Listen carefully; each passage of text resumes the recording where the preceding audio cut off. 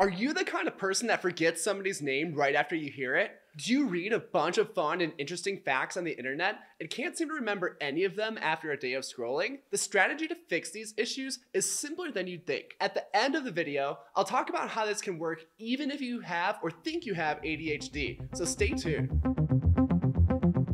Spaced retention is a skill that you can use to fix many of your memory issues. It has been replicated by psychologists several times since Ebbinghaus discovered and researched the strategy in 1885. Through his experiments, he found that even after just 20 minutes, we can forget as much as 50% of what we have just learned or experienced. What did you have for breakfast this morning? How about 2 days ago? A question so simple may have been difficult to recall because this memory likely wasn't programmed in your brain in an effective way. Here's how it works. After first learning or experiencing something that you'd like to remember, seal it in your brain with a few repetitions of it right away. Nick, Mike, Jennifer, Anthony. Even with this initial practice, these names may fall out of your memory as quickly as a few minutes. After 20 minutes or so, do another round of practice. Nick, Mike, Jennifer, Anthony. If you're notoriously bad at putting names to faces, you may have to squeeze this round of practice in faster than that 20 minutes. Do several rounds of practice and gradually increase the time you put in between the practice rounds. For example, after 20 minutes after your first round, in between rounds you may wait an hour, then 2 hours, 4 hours, 7 hours, 12 hours, 18 hours, etc. The more rounds that you do, the longer these names will stay in your memory. It's simple. Practice makes permanent. The applications of this strategy are limitless. If you want to be the master of fun internet facts, make a list and review them on a staggered schedule. Bringing up the fact in conversation, if you do it accurately, counts as a practice round. Studying for a hard exam that requires you to know a lot? Don't cram. Do shorter and more frequent studying periods in a staggered fashion to get more efficient at studying. You'll remember it better and won't have to spend as much time with your face in your books. Memory is a really tricky and often misunderstood concept. Let's look at some of the facts combined with good logic to investigate why so many people have bad memory, why some memories stick better than others, why this strategy works so well, and why so many people are reporting that they have attention deficit issues. Opposed to common belief, your brain is not a computer that can pull out information at any given time. What we typically refer to as memory is not anything more than a behavior. It's recalling a certain fact, experience, or idea. When referring to memory, many people refer to either short-term or long-term memory. We might conceptualize these concepts by how well this spaced retention method is being used. One thing that I wanted to add that didn't make it into the initial recording is typically when you're remembering something, you're remembering the last time you recalled that event or idea or whatever it is, and not necessarily the original event. All right, on to some examples. Let's say you're solving a difficult story math problem with several different components. You read the prompt several times, get your pencil out to work with the problem, and eventually you solve it. During that process, you are getting many repetitions of the pieces of information in short succession, putting them into your short-term memory. However, if you aren't repeating these components of the problem to yourself at a later time, you may forget some or all of them fairly quickly. In other words, you didn't have the spaced repetition practice to have these memories coded into your long-term memory, making them rather forgettable. Any behavior, including memory recall, occurs when two main conditions are present: a trigger for the behavior, and enough reinforcement for this behavior in the past to evoke that response. When practicing something on your own, reinforcement for the behavior can occur automatically by the answer you give being correct. Think about learning via flashcards. You are given a trigger for the behavior, for example, the word to define or the question to answer.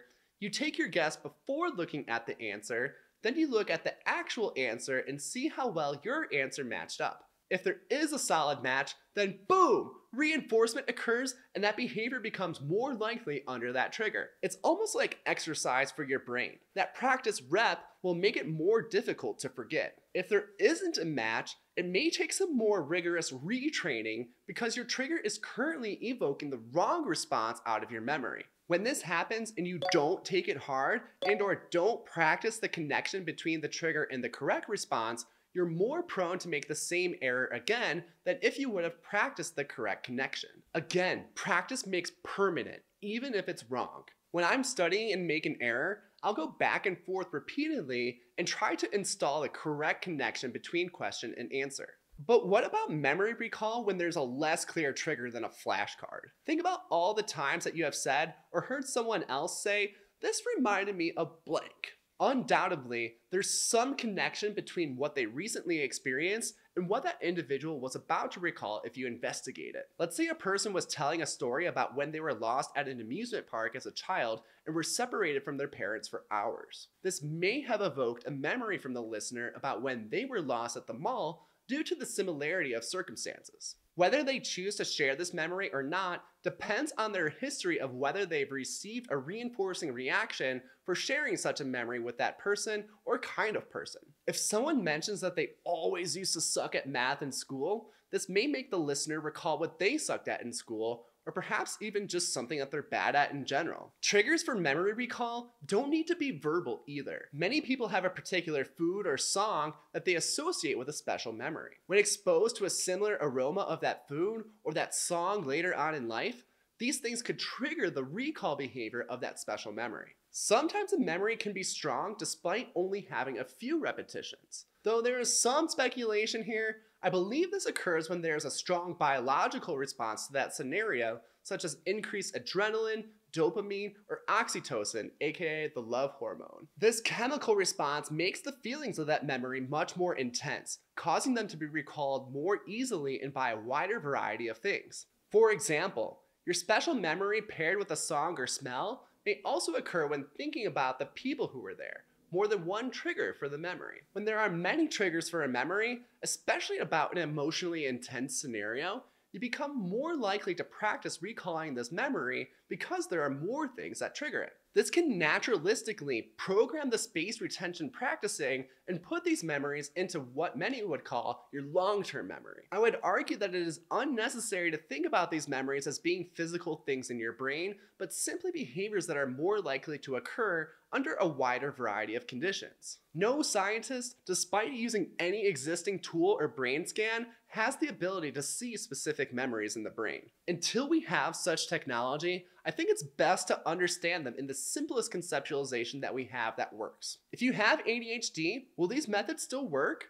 Absolutely. ADHD is not something that can be pinpointed in the brain either. It's diagnosed via observed and reported behavior. Oftentimes, individuals with ADHD will seek out stimulation that provides quick dopamine, and they learn that if they constantly flip their attention to different things, they can maintain their brain feeding them those hits of dopamine rapidly. Dopamine is one of the neurotransmitters that is responsible for reinforcement. In other words, the continuation of behavior. By default, people seek the path of least resistance towards these dopamine hits. Attention issues are becoming more prevalent in American society, partly because we have access to so many things that can provide these quick hits of dopamine on our phones and the internet. Each tweet read, every Insta pic or reel consumed, every text, TikTok, Reddit post read, and more provides a quick hit of dopamine readily available at the touch of our fingers. We often don't practice to retain the information from these sources, we just go to the next thing that provides that stimulation quickly. By having this massive amount of content available, it often prevents us from practicing the spaced repetition method of memory retention. Although I don't plan to solve your attention issues in this video, if it's something you'd like to change, you have to start by changing your habits. You need to change how you consume content, how you use your phone, and continue to practice this space retention method. Would you like to hear more detail about this in a future video? Post in the comments if you'd enjoy that, and perhaps I'll prioritize it better on the list of future videos I'd like to make. Bad memory is something that we all have the power to work on and get better at. Instead of being doomed by labeling yourself as someone who has a bad memory or has attention issues, use a strategy to get better at it. You are a person who can have better memory, but you are so much more. Check out my video, Who Are You?, if you'd like to learn more about that. Until next time, peace.